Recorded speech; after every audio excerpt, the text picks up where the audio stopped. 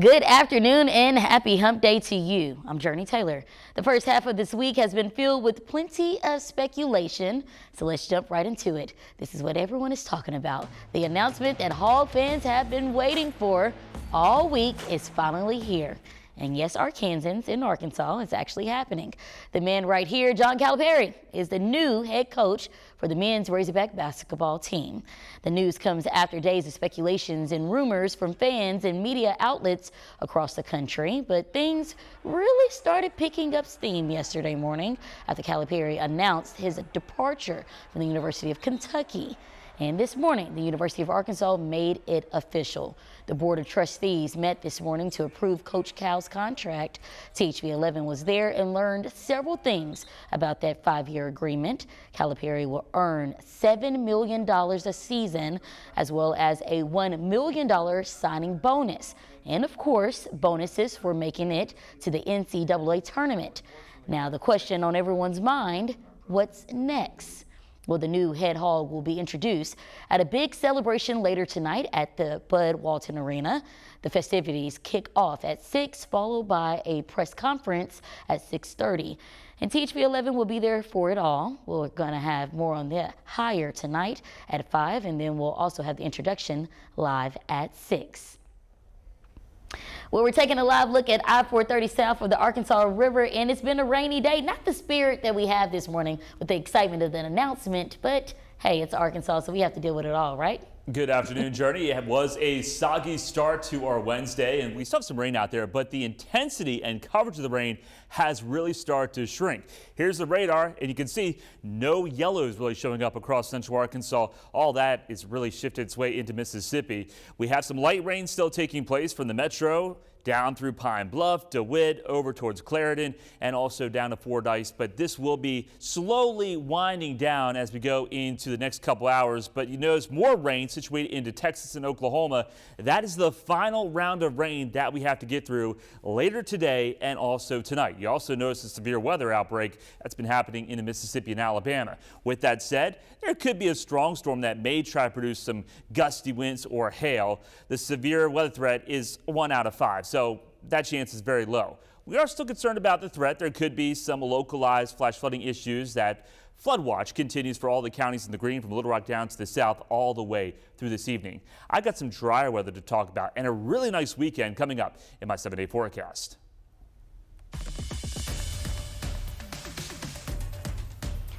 Overnight, a new documentary made its way to Netflix centered around a social experiment inside Arkansas's Pulaski County Jail. Shortly after the trailer's initial release, the Pulaski County Quorum Court passed an ordinance demanding answers from the sheriff on how the show was made. But in a meeting held by the court last night, there seemed to have been no mention of either the show or Sheriff Higgins' response. However, according to Higgins' responses, the show was filmed in the first half of the last year and earned the county a $60,000 check from the production company. Additionally, Higgins says all detention policies remained in effect throughout the duration of filming.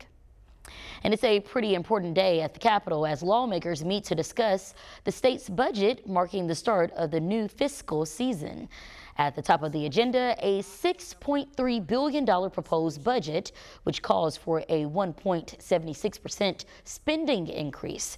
Most of that cash could pour into education, and Arkansas Learns. The governor is set to give remarks during the joint session.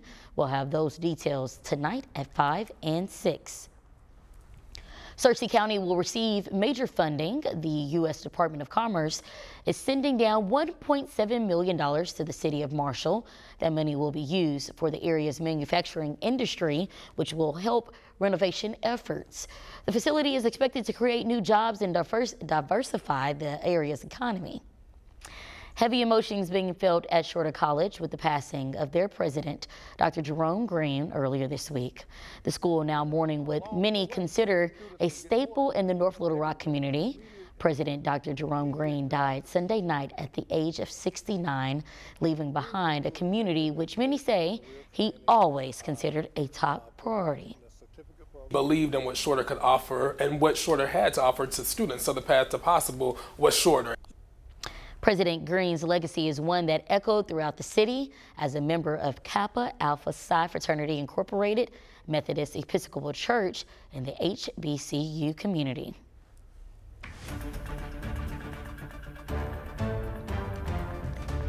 Well, this afternoon, we know the fate of the first ever parents to be convicted for the actions of their child in a school shooting. On Tuesday, a Michigan judge sentenced both parents of Ethan Crumbley to 10 to 15 years in prison in connection with the shooting deaths of 4 students at Oxford High School in 2021. The parents of those slain students addressed both James and Jennifer Crumbley before they, of course, shared a testimony of their own. I am sorry for your loss as a result of what my son did. We were good parents. Defense attorneys say they believe the outcome of this case will set an example for other parents. A groundbreaking ruling by Arizona Supreme Court could nearly strip women of the ability to get an abortion.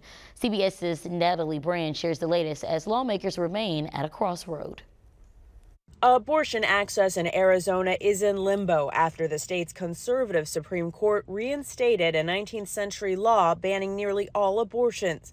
While a lower court reviews the law's constitutionality, the state's Democratic governor is blasting the ruling. This is a devastating decision that will have huge consequences. Governor Katie Hobbs is calling on the state legislature to repeal the ban first enacted in 1864 before Arizona even became a state. They could gavel in today and make a motion to repeal this ban, and they should do that. I'm hopeful that they will.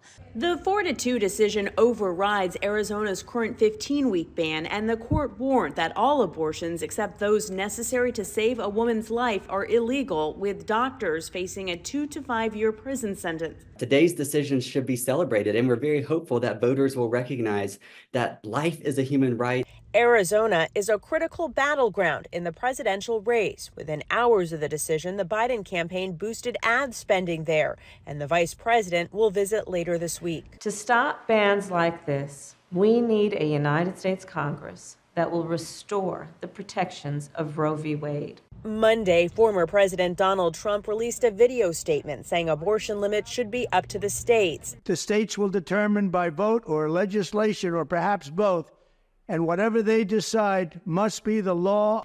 Back in Arizona, Planned Parenthood says it will continue to provide abortion services up to 15 weeks for a short period of time. Natalie Brand, CBS News, Washington. Well, developing in Maryland, state and federal leaders met to discuss how to move forward after the tragic bridge collapse earlier this month. The state's governor spoke with the transportation secretary and other state leaders and are calling on Congress to act on an aid and recovery package.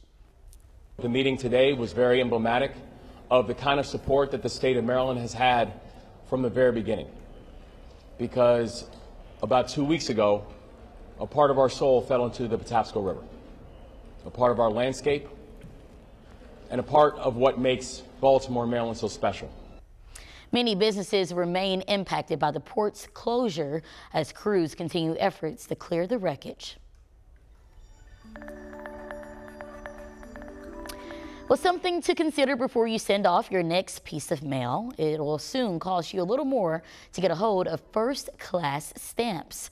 The U.S. Postmaster General is sending down a warning to postal customers to get used to, quote, uncomfortable rate hikes. The price of first-class stamps will go from 68 cents to 73 cents, which is part of an overall 7.8% increase to take place this summer, something officials say is key for financial stability.